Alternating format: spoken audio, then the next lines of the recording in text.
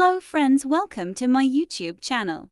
In this video, I will explain one of the poems by John Dryden, which is Song from Evening's Love. Let's start. In this poem, poet talks about his inner feelings.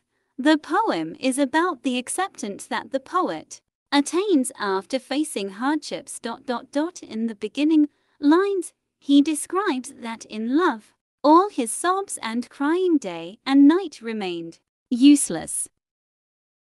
He said that we reject each other because our behavior was not appropriate. We punished each other through separation and rejection.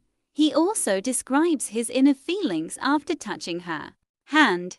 Her eyes show love for him, but she did not accept it. When feelings are rejected, then this rejection gradually converts into acceptance after some time. He symbolizes his love as an adventure. Pain and anxiety convert into joy, pleasure, and acceptance at the end.